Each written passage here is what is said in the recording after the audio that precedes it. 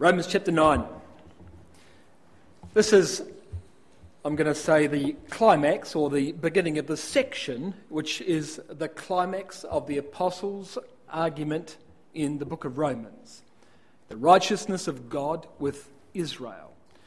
And you know, it's at once both a most fascinating and a most controversial section of the book.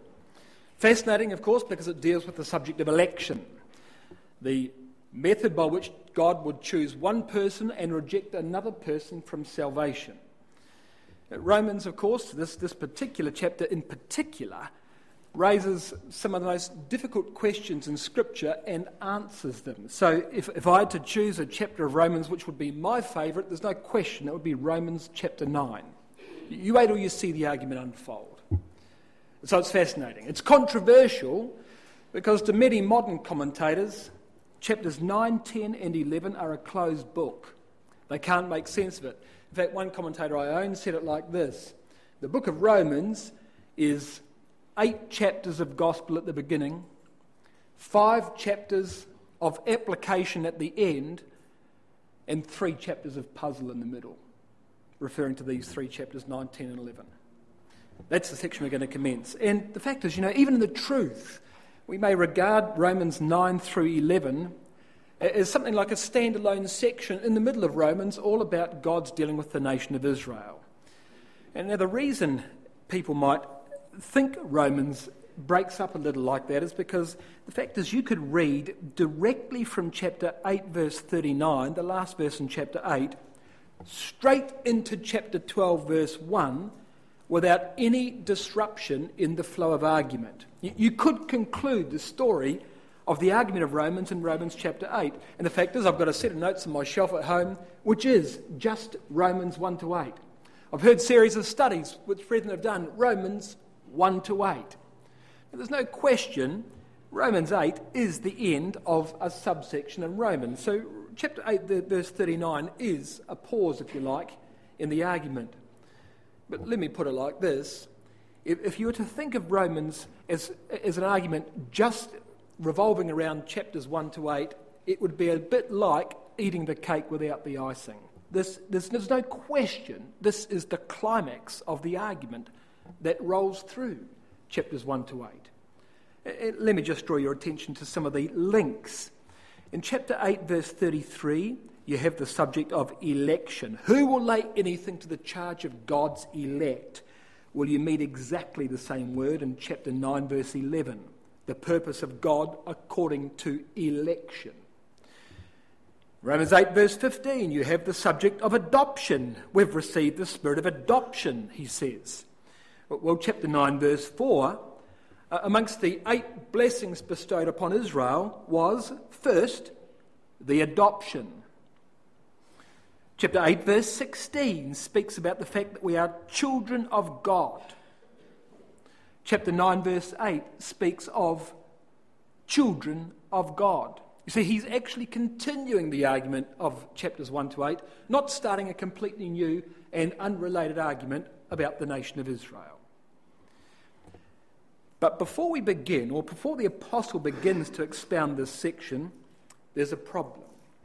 You see, up until this point of time, Paul has been arguing the case for the righteousness of God using the doctrine of the atonement and the person of the Lord Jesus Christ in relation to that. And at almost every turn in the road, he's run up against this or that Jewish notion, which was contrary to Scripture. The purpose of the law, the place of Abraham, the significance of Christ, the rite of baptism. The Jews had very strong thoughts on all of those sorts of things, which were most often wrong. So you see that by the end of chapter 8, where you've got to, as far as the apostle's concerned, is that there's a good portion of the Roman ecclesia, or ecclesias, who would at this point have a very dim view of the apostle. I mean, the Jewish portion of the ecclesias, a very dim view. At best, they might have said that he was nullifying Old Testament scripture. At worst, they might have said that he'd become completely anti-Semitic. You think about the argument so far as it is in Romans. Chapter 1, the Gentiles have failed to find God. They are completely unrighteous. Well, of course, the Jew would have applauded that conclusion at the end of chapter 1. But then look what happens. Chapter 2. God's no respecter of persons, he says, even though the Jew thought he was. Circumcision is no guarantee of God's favour, even though the Jew thought it was. Men are accounted Jews based on their character, not based on their physical descent. Based on that, you see, the Jews in the ecclesia could well argue that Paul was saying that there's really no such thing as a Jew. Couldn't he? Chapter 3, oh well, says a Jew, I've got the law. I'll be fine, I've got the law of Moses. Not good enough, says Paul. The law was never ever intended to save you. Righteousness comes by faith. It does not come by the law. Chapter 4, look at Abraham. He was pronounced righteous before even the law was given. And then look at David, as chapter 4 says. He couldn't have saved himself by works even if he'd wanted to. There was no law that could absolve him of the sins he'd committed, adultery, murder. And therefore he concludes at the end of chapter 4 that Abraham is not just the father of the Jews, but also of the non-Jews. And then chapter 5, what does that say? Well, it says that all men are born under condemnation from Adam. The Jew didn't agree with that. He thought he was above condemnation. The problem is, Paul says in Romans 5 verse 12, that sin came by one man. And the Jews are also descendants of Adam. They're also descendants of that one man, just like Gentiles are. Baptism, chapter 6, applies to everyone. The Jew thought that baptism was a rite that applied to Gentiles who had to wash themselves before they could become Jews.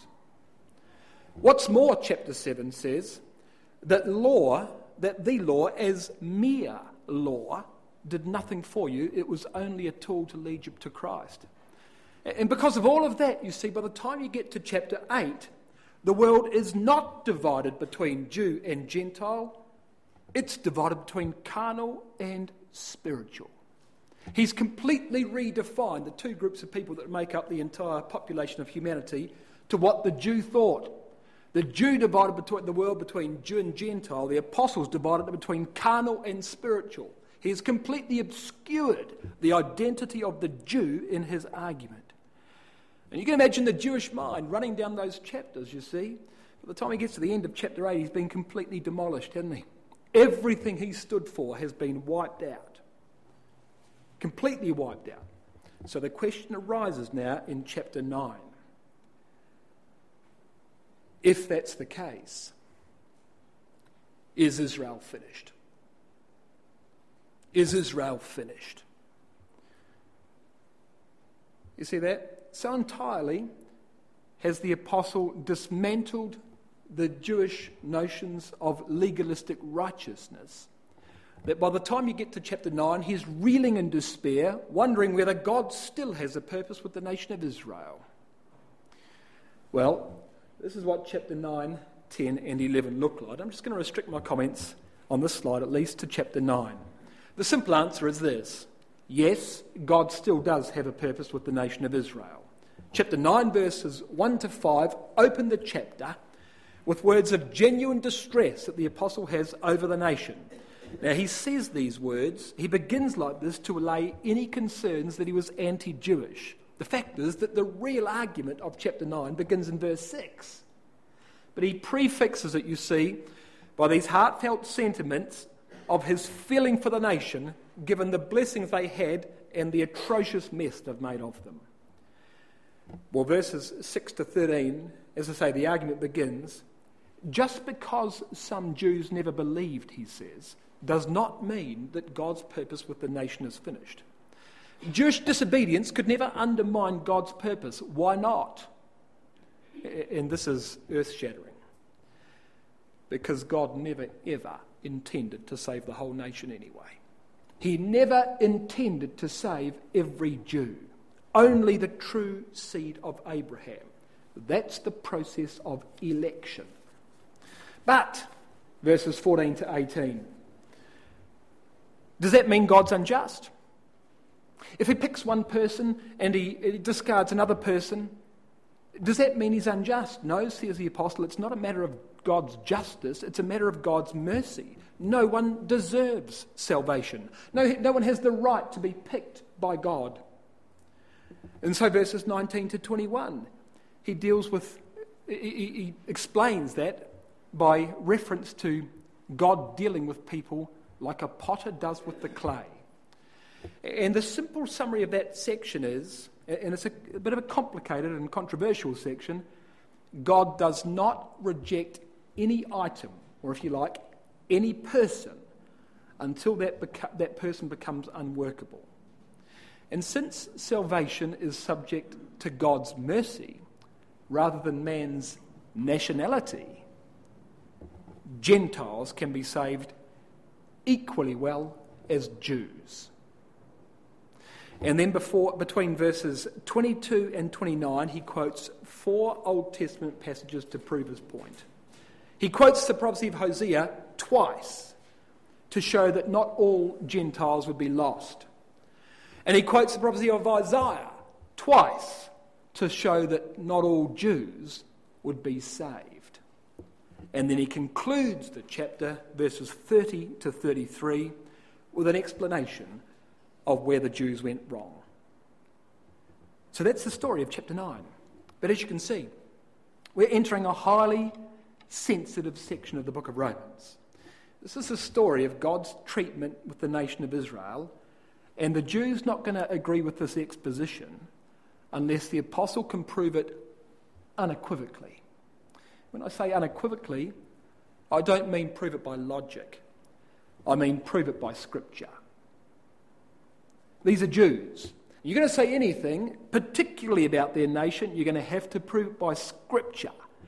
Everything he says is going to have to be beyond question, underlined twice. How does he do that? This is how he does it.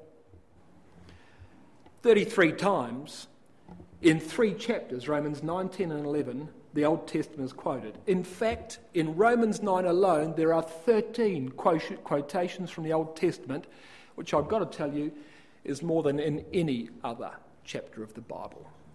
13 times he's going to quote the Old Testament in this chapter to make his point. Nothing else in Scripture compares with this, you see, but you'll appreciate for half the ecclesia, who was the initial audience of this letter, there is no subject in the world more controversial. That's what I mean. This is Romans chapter 9. Unbelievable. Well, he begins the chapter. Chapter 9, verses 1 to 5, Paul's distress at Israel's unbelief. Verse 1. I say the truth in Christ, he says. I lie not, my conscience also bearing me witness in the Holy Spirit, that I have great heaviness and continual sorrow in my heart. For I could wish that myself were accursed from Christ for my brethren, my kinsmen, according to the flesh. And why does he need to say that? Why does he need to begin the chapter like that? Well, because, as we explained a moment ago, he has a certain reputation. There were many who regarded him a traitor to the nation. I mean, they've just read 8 chapters, and by chapter 9, verse 1, they'd regard him as a traitor to the Jewish cause. Well, let me just show you something about the apostle's reputation. You know, in Acts chapter 21, after the conclusion of the 3rd missionary journey, the apostle comes back to the Jerusalem ecclesia, and the arranging brethren of that ecclesia took him aside in Acts 21:21, or Acts 21 verse 18. They took him aside and they spoke privately to him, and this is what they said. It says in verse 18 of Acts 21, the day following, Paul went in with us, that is, with Luke and those who'd gathered, unto James, the recording brother of the Jerusalem ecclesia, largest ecclesia in the world, Jewish ecclesia. And all the elders were present. And when he had saluted them, he declared particularly what things God had wrought among the Gentiles by his ministry. And they said to him, Paul, thou seest, brother, how many thousands of Jews there are which believe, and they're all zealous of the law, and they are informed of thee, that thou teachest all the Jews which are among the Gentiles to forsake Moses. That's the reputation he's got, you see. Not just in Rome, this is back in Jerusalem. He's got this reputation amongst the Jewish world within Christadelphia in the first century. That's why he begins chapter 9 in the way he does. The result of this, by the way, in Acts 21, the result of this discussion was that the apostle goes to the temple. He goes to the temple on the seventh day, the record tells us. And the Jews in the temple, non-Christadelphians, they start a riot. He's arrested, he appeals to Caesar, and he ends up in prison in Rome. It's this discussion which led to his ultimate imprisonment in Rome the first time. That's how sensitive things were, you see, and that's why, as I say, he opens the chapter in the way he does. He's very keenly aware of it. And so you read 3 times in verse 1 of Romans chapter 9, statements of his integrity. I'm telling the truth. I'm not lying, he says. The Holy Spirit confirms my honesty, which, by the way, is simply a means of saying that I'm telling you the truth before God. Back in Acts chapter 5 and verse 3, you might recall that Ananias and Sapphira lied to the Holy Spirit, which a couple of verses later is said to mean that they lied to God. So he says, my conscience, as it were, if I could paraphrase, my conscience bearing me witness before God. 3 times in verse 1, he's determined about the genuineness of his spirit. Such was the agony of mind, in fact, that he had on this issue, that he wishes as though he could swap places with the nation. Look at verse 3. I could wish that myself were accursed from Christ for my brethren, my kinsmen, according to the flesh. Now, you might instantly recognise in that verse the sentiments of Moses in Exodus 32:32. After the incident of the golden calf, he, on the 6th occasion, ascends the mountain uninvited, and he gets to the top and he says to God, if thou wilt, forgive their sin, and if not, blot me, I pray thee, out of the book thou hast written. What's he saying? If you're going to destroy them, then destroy me with them, isn't he? If Israel must die, I'll die with them. Do you see in verse 3 the apostles going one step further? If I could die, he says, I wouldn't die with them. I'd die for them, isn't he? I'd die for them. And you know, look, read carefully verse 3. He knows what he's saying is an impossibility. He says, he doesn't say I wish, he says I could wish. I could wish. Now, what is the offer he's making in verse 3 is not a realistic offer, but it is a measure of his sincerity. He says, I could wish that I myself was accursed. The word accursed there is the Greek word anathema. It means devoted to destruction as an accursed thing. You read it many times in the Old Testament. Achan took the accursed thing, those Babylonish garments and wedge of gold and such, the things from Jericho, he took them, he becomes, as a consequence, an accursed thing himself, devoted to destruction. What he's saying here in verse 3 is, if it were possible, I'd forfeit the kingdom of God to save my nation. If I could, he says. And the unbelief, you see, the unbelief of the nation of Israel was all the more tragic by virtue of the privileges they had. Look at verses 4 and 5. There are 8 privileges enumerated here which the nation of Israel is subject to. Who are Israelites? This nation, he says, who are Israelites? To whom pertaineth, number 1, the adoption. 2, the glory. 3, the covenants. 4, the giving of the law. The service of God, the promises. Whose are the fathers, and of whom, as concerning the flesh, Christ came, who is over all God blessed forever. It's not saying, by the way, that Christ is God. In my margin, I've made a little change. God-blessed. Christ is blessed by God forever. But what are these blessings? 8 blessings, you see, that came upon the nation of Israel. What were they? The adoption. Well, as the slide says, that's sonship. As a nation, they became God's children. The glory. They got the glory, that is, the Shekinah glory that dwelt in the most holy place and proved that God dwelt amongst them. They got the covenants. Now there's debate, in fact, in translations whether it's covenant singular or covenants plural here. If it's covenant singular, it would evidently be the Mosaic covenant. If it's covenants plural, then you could add to that the Abrahamic and the Davidic. They got the law, given at Sinai, the basis of the nation and the envy of all surrounding nations. The people who looked at them were meant to look upon them and their conduct and their wisdom and say, what nation is there so mighty as this that has your God? They had the service of God, it says, towards the end of verse 4. What's that? It's actually the service of the tabernacle with the priests and the priesthood who could atone for the sins of the nation. What if the nation had that? They had the promises. These are not the covenant promises. These are now the multitude of promises that the prophets delivered throughout the Old Testament. The guarantee, if you like, of God's providence working in their lives. So, for example, Deuteronomy 18:18, the promise of a coming Messiah, modelled after Moses himself. Who would be a king, Jeremiah 23 verse 5, after the nation was restored and elevated. So, countless promises you could enumerate. Whose were the fathers? They had the fathers, and you might say, well, what's so special about that? We've all got fathers. No.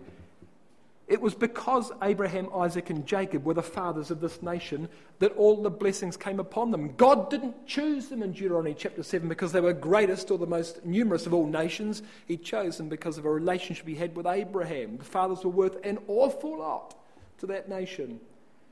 And then, if you like, the greatest blessing of all, the Messiah, came from Israel. And as a consequence of him being a Jew, he went first to the house of Israel. Enormous number of blessings. But despite those blessings, perhaps in spite of those blessings, the nation, at least as a nation, completely failed to respond. And so now the apostle drops a bombshell in verse 6. The nation's unbelief does not disrupt God's purpose. Verse 6 through verse 13. Does the fact that the nation didn't believe or didn't respond to God's work with them, does that mean that God's purpose with the nation has failed? Does it mean that the prophecies about the nation have failed? And the answer, of course, is no. Why no? Why? And the answer was because God's purpose with the nation of Israel never required the salvation of every Jew. And as you'll see, he never even intended, right from the days of Abraham, to save every mortal descendant of Abraham. Now that's a bombshell. The Jews never, ever thought that. That never entered their mind. They thought they were automatically saved as a consequence of having Abraham's blood. God's intention from the outset was never to save every single Jew. Look at the argument, verse 6. Not as though the word of God had taken none effect, for they are not all Israel which are of Israel. So what's the verse saying? Does Israel's belief make God's purpose with them of none effect? No, they're not all Israel which are of Israel. What does that mean? It means that the hope of salvation was only ever to a special class within the nation. It was never intended to include every Jew. So think about what that means to a Jew reading this epistle. Never intended to include everyone. They're not all Israel after the Spirit, he says, which are of Israel after the flesh. That's the point. Verse 7. Neither because they are the seed of Abraham are they all children, but in Isaac shall thy seed be called. Now, there wouldn't be a Jew alive that didn't agree with that. They thought, you see, they were saved simply because they were Abraham's seed, by natural descent. The problem was Abraham had 2 children. Was Ishmael saved? Were both of Abraham's children saved? No, they weren't, were they? They weren't. But the Jews got an answer for that. He says, well, of course not. because they had different mothers. So of course only Isaac would be saved. Descent had to be through Isaac, sure. Well, then were all Isaac's children saved? Verse 10. Not only this, but when Rebekah also had conceived by one, even our father Isaac, for the children being not yet born, having done neither any good or evil, that the purpose of God according to election might stand, not of works, but of him that calleth, it was said unto her, the elder shall serve the younger. So Isaac had 2 children, but Esau wasn't selected. So it's not good enough simply to be a son of Isaac. Yet, Esau was a son of Isaac by the same mother as Jacob. Not only that, he was a twin of Jacob. And not just a twin, the firstborn twin. And if that's not enough, brothers and sisters, the decision that God made on Esau's eternal welfare was made before the kid was even born. As the point is made clearly in verse 11, he hadn't even done good or evil, and God's already decided against him. Unbelievable. At least, you might say, at least Ishmael's character was made manifest when he was rejected from the household of Abraham. Esau hadn't even seen the light of day, and God selected against him. But in the foreknowledge of God, his character was evident. God knew what the boy would be like. Verse 13, as it is written, Jacob have I loved, but Esau have I hated. And he knew that when the boys were in the womb fighting each other. Now verse 11 calls that the purpose of God according to election. The word election means selection. It just means selection. That is, the decision God makes with people in order to fulfill his purpose. And that purpose required the selection of Jacob and the rejection of Esau, even before the boy had shown his true colours. Now, how would you be if in this hall we had a mother right now who we knew was going to give birth to twins? Well, there wouldn't be one of us who would say one's in the kingdom and the other one's not. By name. But that's what happens here. So what's this section saying? Here's the summary. A man does not commend himself to God simply by being born of Abraham, because Ishmael was not commended. A nation does not commend itself to God simply by being born of Isaac, because Esau was not commended. And I say nation because in verse 13, when Malachi says, Jacob have I loved, Esau have I hated, he's speaking about 2 nations. He's speaking about Jews and Edomites, because 2 nations are in thy womb, Rebekah was told in Genesis 25.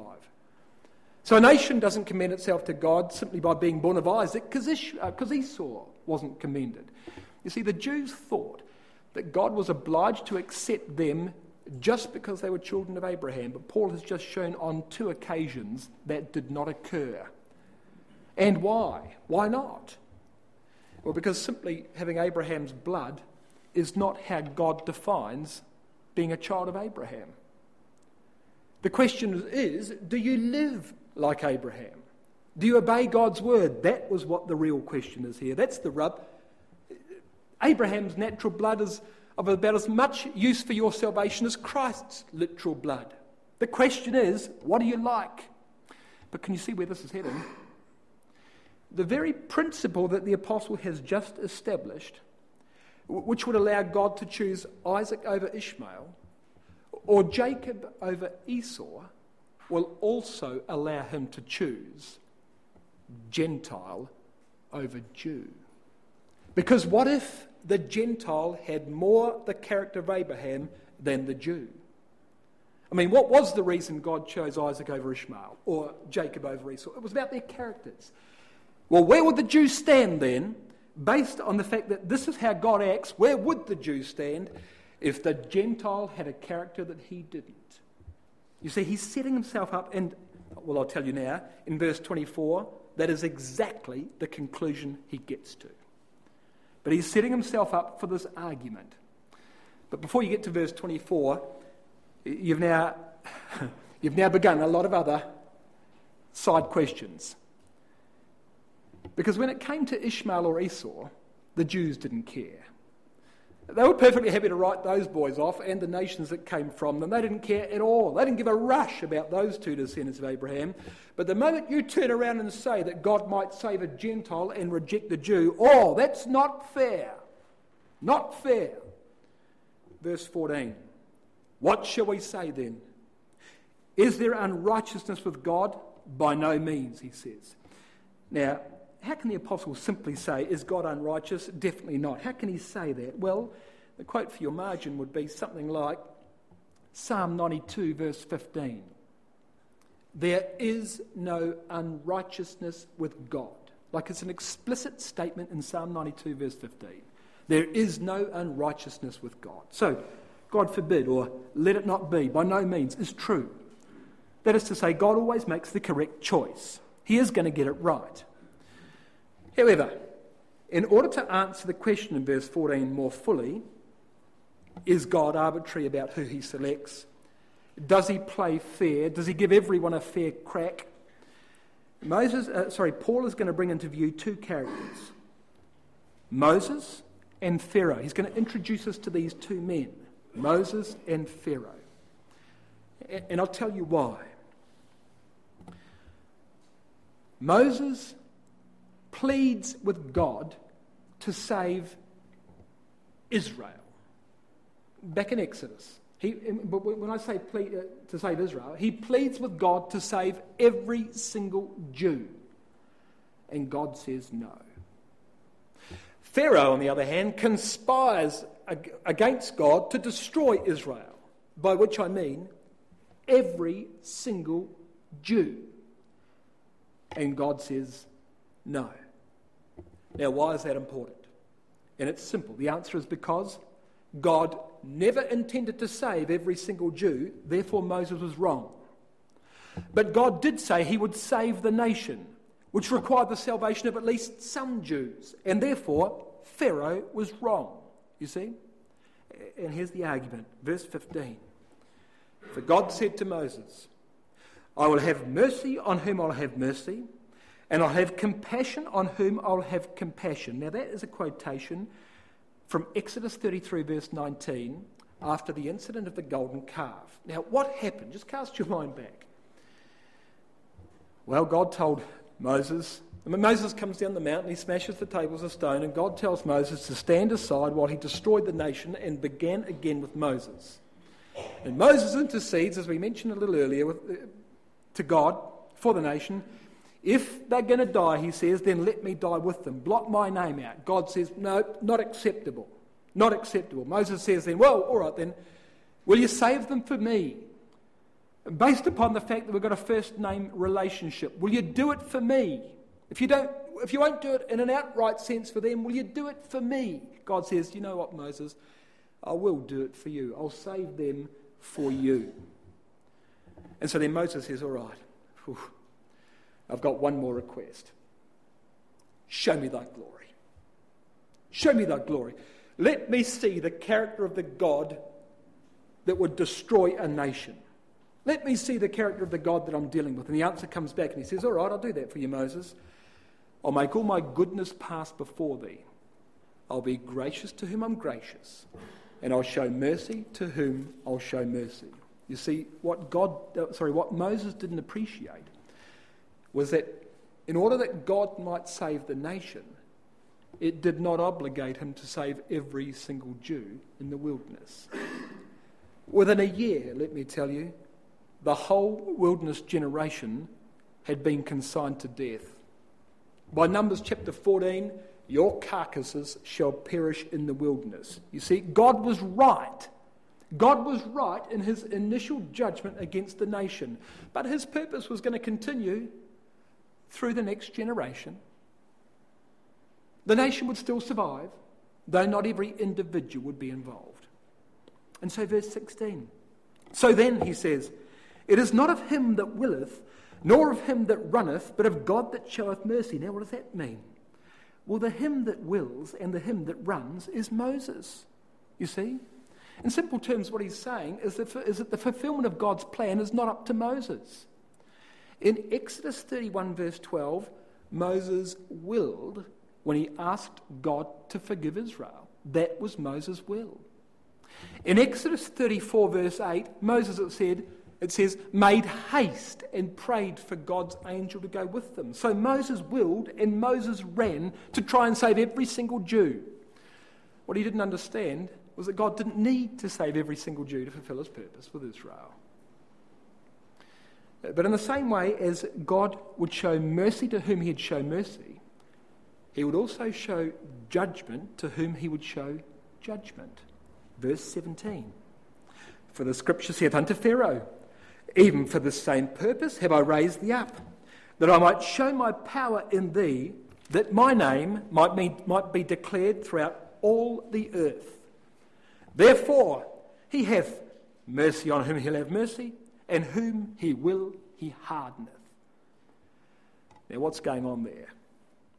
Well, it's very simple.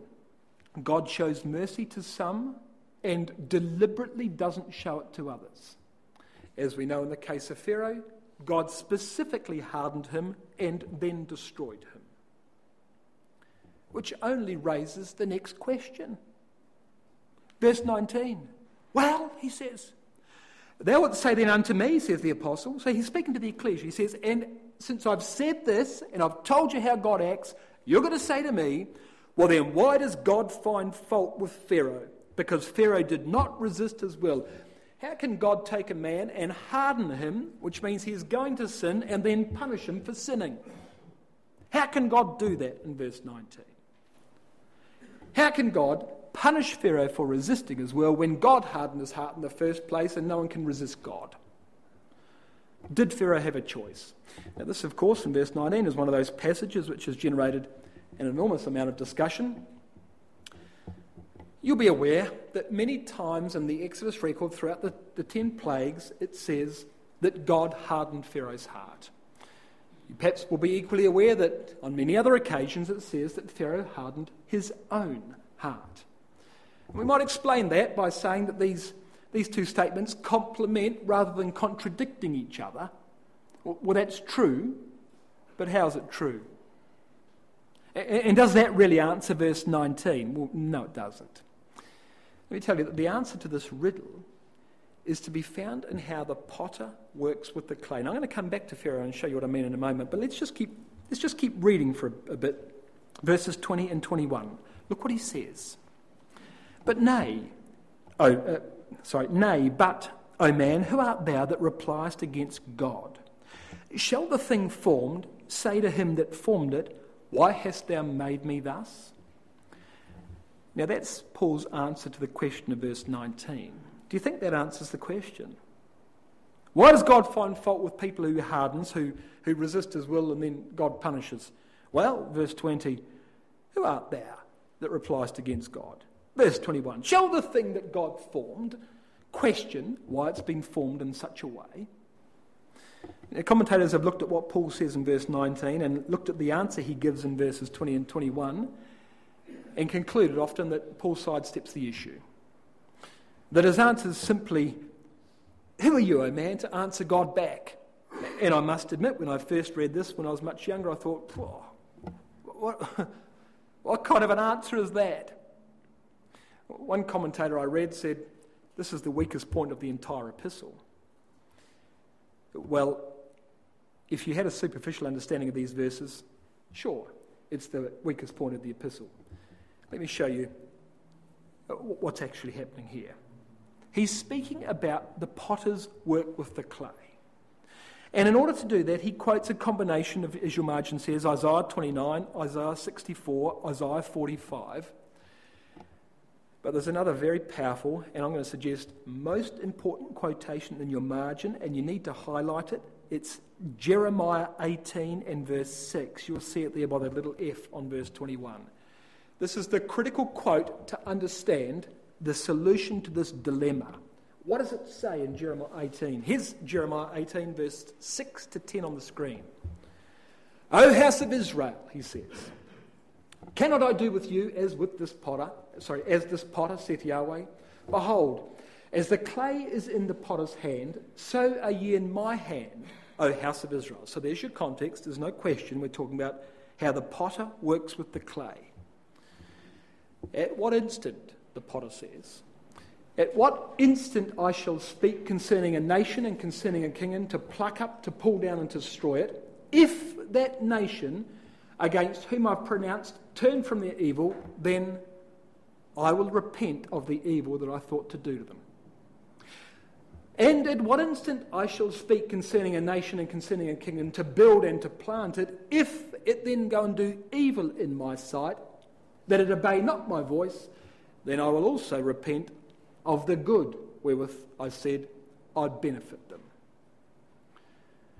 Now there are 2 points to observe from Jeremiah 18. Here's the first one. It's God's prerogative as the potter to make whatever he wants. And the second point is that the exercise of God's will is conditioned by the response of the clay.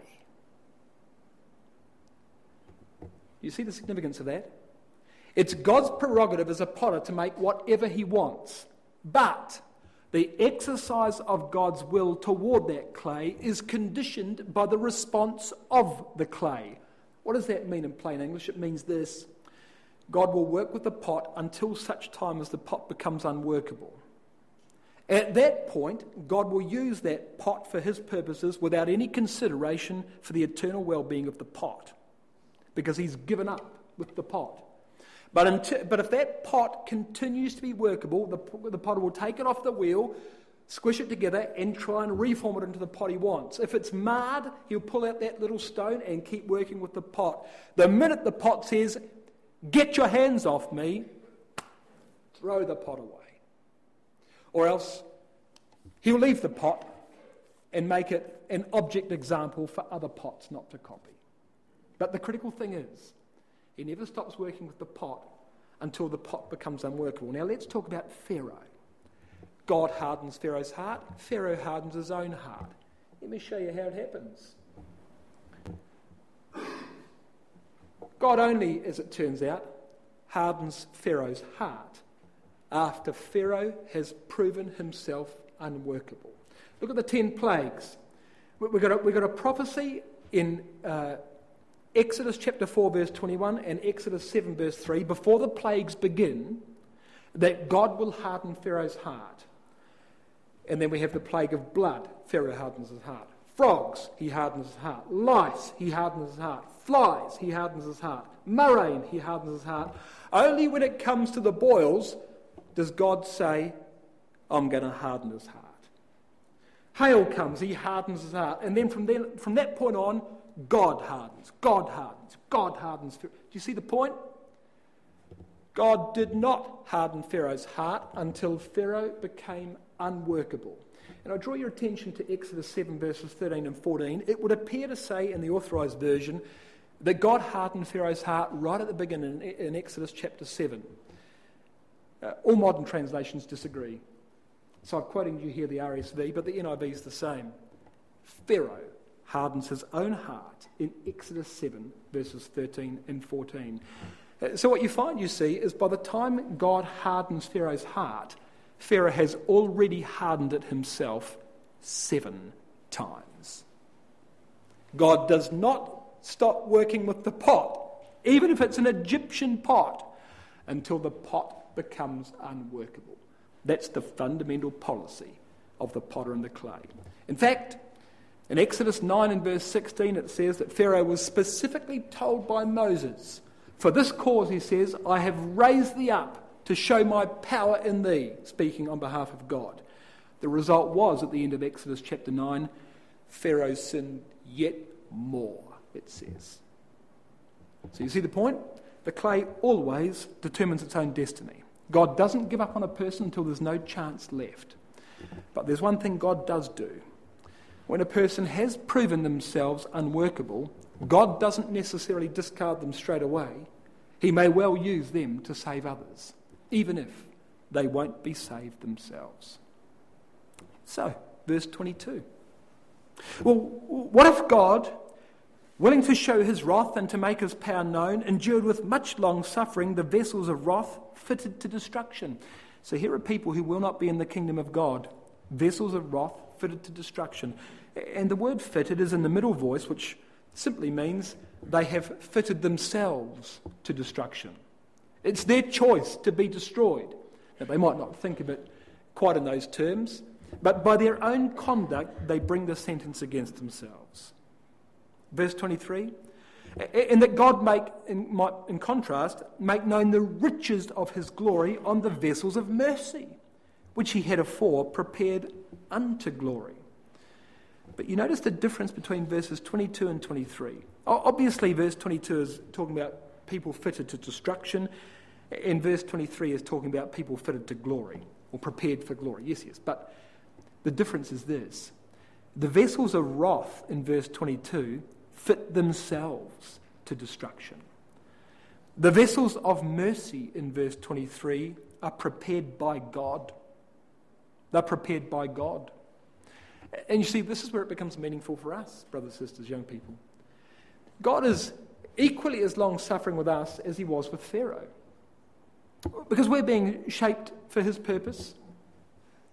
We're not being shaped for our purpose. So God's the potter, not us. We can therefore never stop responding to the hand of the potter.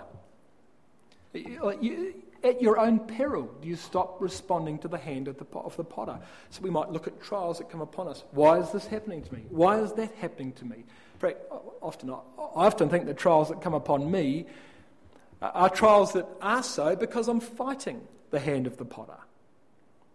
Or I want to be a different kind of pot to what the potter has decided. The exhortation, therefore, is simple. We've got to remain pliable. The water's got to keep going on the clay. I mean, if you stop reading your Bible, the clay dries out. We're earthen vessels. The water leaks out. And all of a sudden, well, dry clay is just not as pliable as wet clay, is it? Think about why we've been called to the truth and why our next door neighbour wasn't called to the truth. What's so special about us? Nothing is so special about us. God simply showed mercy. He simply showed mercy. So then think about how we reward him for his mercy. And how much of our time, our energy, our motivations, our aspirations revolve around what God wants instead of what we want.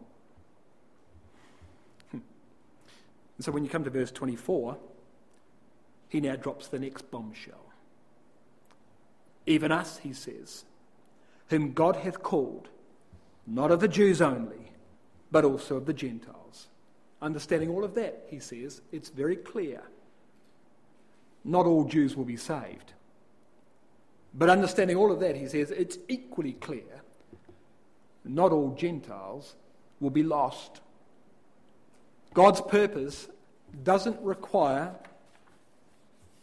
a firm cleaving to only one nation. He's looking for a certain character, you see. And what he does now between verses 25 and 29 is he gives 4 Old Testament quotations to prove his point. 2 from Hosea and 2 from Isaiah. And look at them. Remarkable. Verse 25, as God also said in Hosea, I will call them my people which were not my people, and her beloved which was not beloved. Now that's a quotation from Hosea 2 and verse 23. What's it all about? Well, there were 10 tribes that had just been sent into Assyrian captivity. They were God's people, but Hosea says they became wicked and now they are not my people, being as they're now in captivity. But in the kingdom of God, God will have them back. He'll regather all of national Israel and they will become my people again. You see, and that's what he's saying. I will call them my people in the kingdom age, which were not my people, and her beloved, which was not beloved. So he's talking about the restoration of the nation of Israel.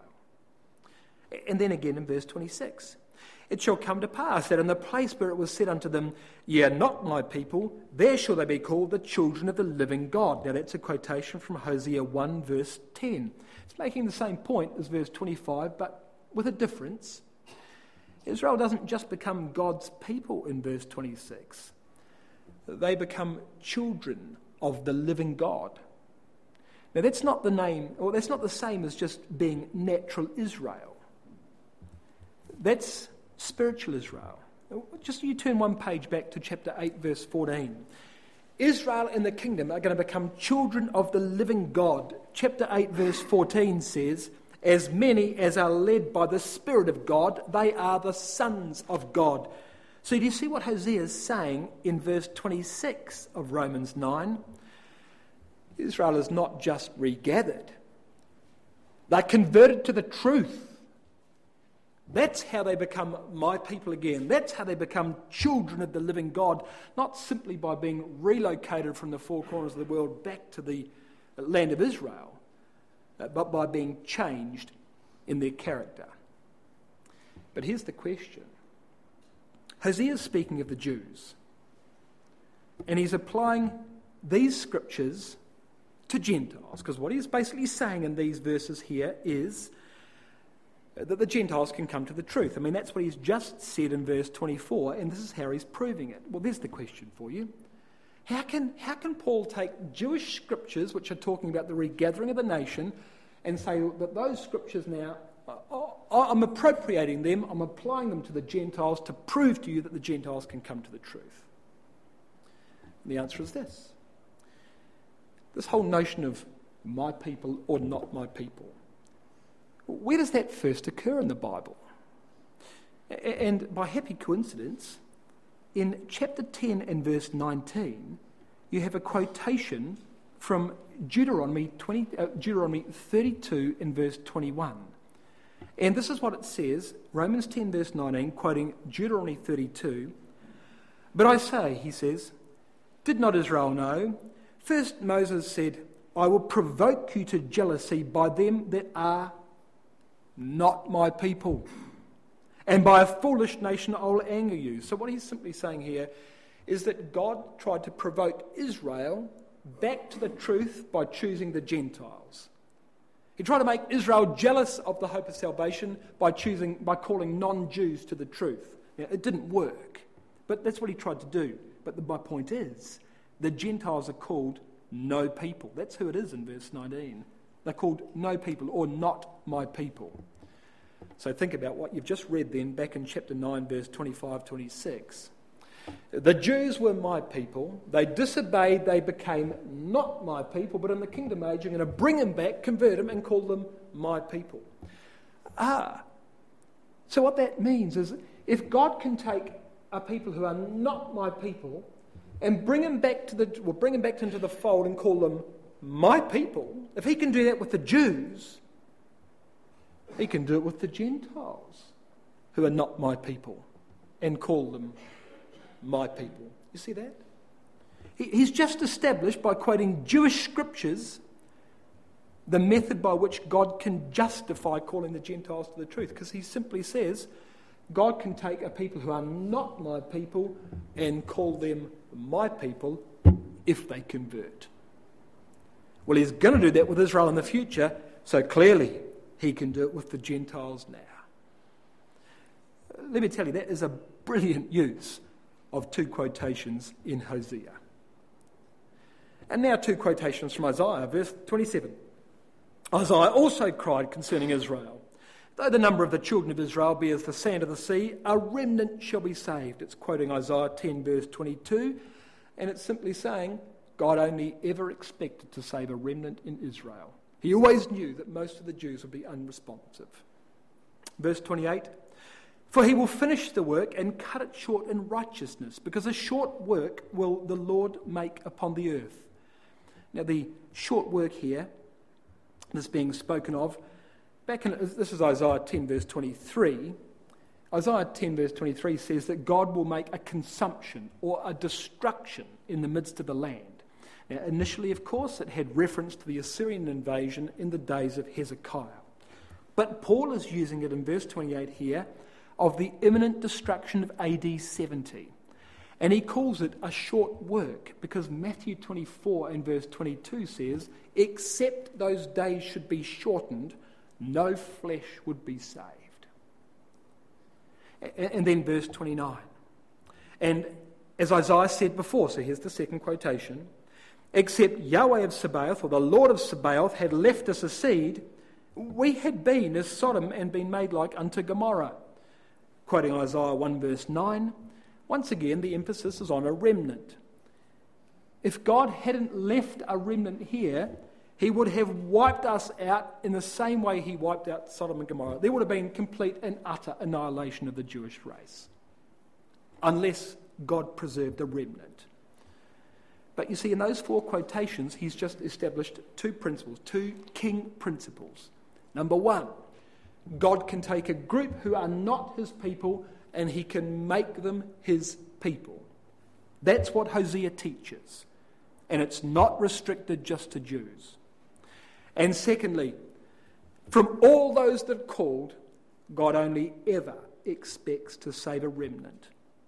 That's what Isaiah teaches. And if I could be so bold as to suggest, that also is not restricted just to Jews.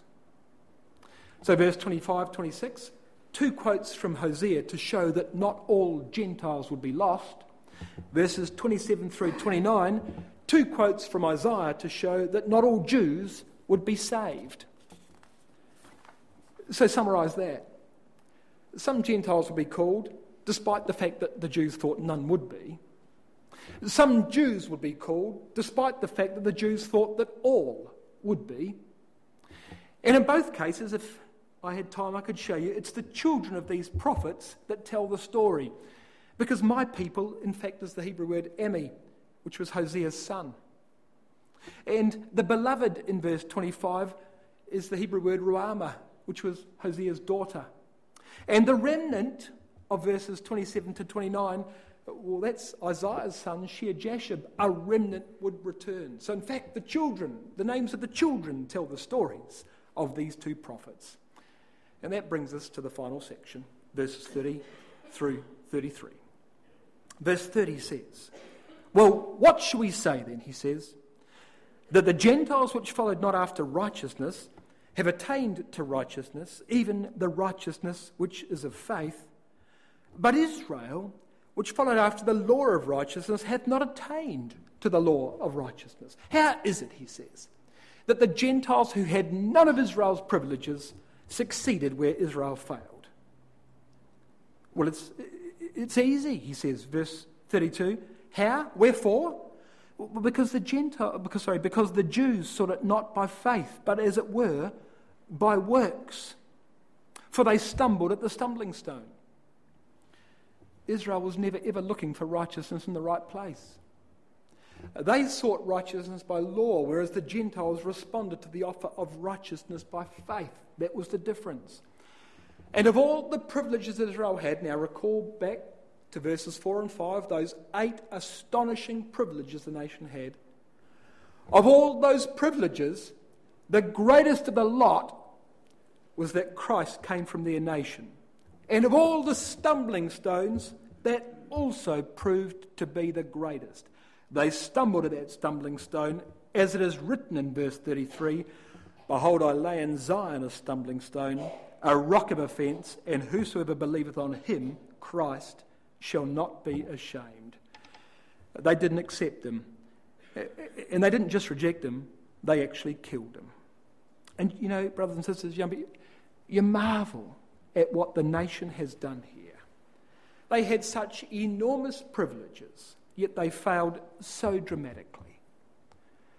And you've got to wonder perhaps whether they failed in proportion to the blessings they received. I mean, it's a fact, isn't it? Sometimes the advantages we have in life can be the very source of our downfall. Because so often our advantages cost us nothing. And so we never really value them. So think about us. We've got the truth. We live in a comfortable society. No one stops us doing what we're doing. We want for nothing, really. We want for nothing. But what does it really cost us to be Christadelphians? For many of us in this room, we've known nothing else. We were born into Christadelphia. Oh yes, we made a personal decision for baptism. But the fact is that most young people who are brought up in the truth do get baptised. But for the Gentiles in this ecclesia, they had to leave something behind. They had no privileges. They were not my people. And they saw the truth like a beacon in a very dark world, didn't they? So if we're going to learn anything from Israel, it must surely be this. Don't take the truth for granted. Count your blessings. Don't expect that just because we're Christadelphians, God will automatically save us. That would be the fatal mistake of the nation of Israel, as if our blood meant something to God. Because every which way I read Romans 9, brothers and sisters, it's very clear to me that the abiding lesson from Israel's history is that to fulfill his purpose, God only ever needed a remnant. Remnant. Remnant. Remnant.